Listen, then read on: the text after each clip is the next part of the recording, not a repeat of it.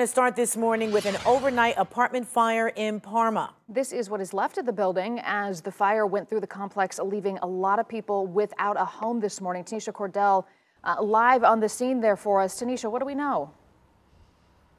Well, you know, Katie, that fire broke out just before midnight here at State Hill Manor Complex. Take a look at this damage here. I mean, it doesn't look like a whole lot. I mean, if I told you if it was $1 million worth, would you believe me? That's what we're looking at right now. I mean, you see windows busted out, the roof there just charred, all in there. I mean, if you could just kind of peek inside, I mean, it's just all black.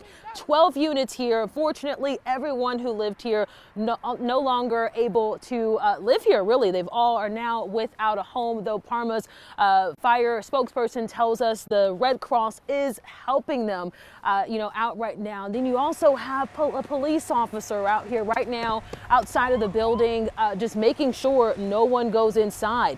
Now, it's not clear what sparked this fire, but containing it, we're told, was not easy despite an aggressive attack.